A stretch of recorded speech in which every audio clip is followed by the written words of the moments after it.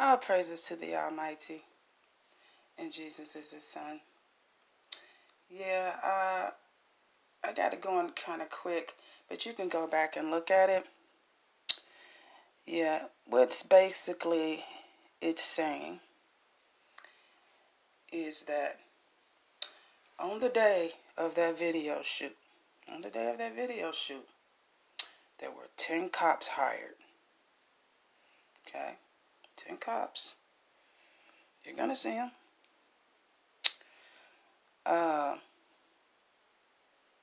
This guy right here,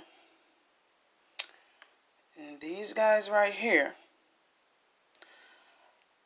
yeah. And that is where Nip got killed at, was right here. Okay? You see that dark room that DJ Khaled is standing by? That's an actual 2-story garage. Like I said, you can go back and you can read this. Yeah. Also, you can clearly see Nip right here, laying on the ground. It's the same color. Yeah. So it happened there. There's the cops, 10 cops. Yeah. That were hired. Supposed to be hired to guard, but they were hired to do something else, allegedly. This guy and these guys right here, I was just matching up their colors and kind of thought, well, I wanted to take a look at his necklaces. And, yeah, the top 2 floors of that parking lot. And that's where they were. That was not a Nip store. No. Now they're out on the street right there. But where the actual crime took place, which is right here, you can clearly see, yeah, it was at that 2-floor garage at that video shoot.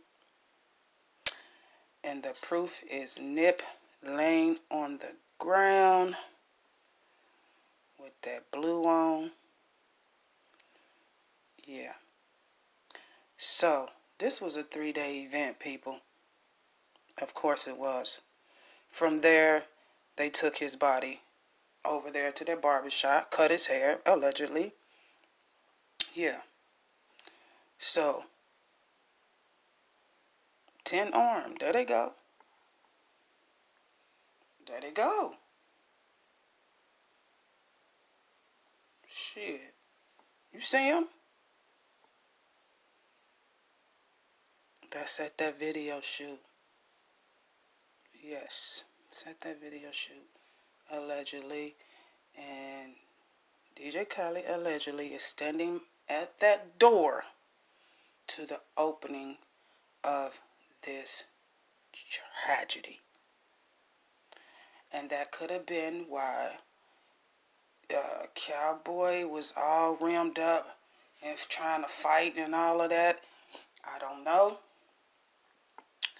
But there was clearly a lot of people involved in this one crime. And you can see Nipsey Hussle right there laying down. And it was there at that video shoot that happened. Okay? Now, somebody took him. Somebody took